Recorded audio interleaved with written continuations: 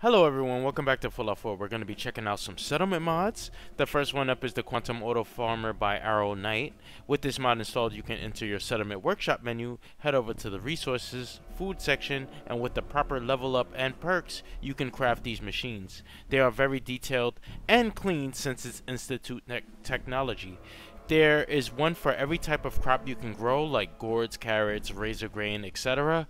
There is also a machine that's really good, giving you about 25 plus food and happiness, and you could craft it at any level as long as you have the materials. Next is Zangai's Filled Mods All-in-One. With this mod installed, you can check the Decorations Miscellaneous tab and find these great shelves and cabinets neatly filled with foods and supplies and other things. These objects can snap onto each other, but they're the most stubborn pieces that I've ever dealt with in settlement building.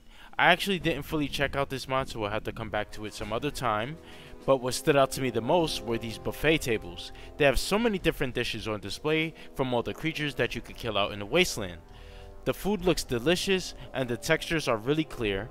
This is especially noticeable on items like the sugar bombs and the cigarette cartons. Next we have the Looks menu by Expired. I don't know how this mod got past me all this time, but it's a simple mod and it works as it should. In the settlement build menu, head into furniture, containers, and look for the mirror and place it on the wall somewhere. Interact with it and then the Looks menu will open. Get them all on Nexus, and if you enjoyed this video, consider giving me a like and subscribing if you're feeling generous. I'll see you all later and take care.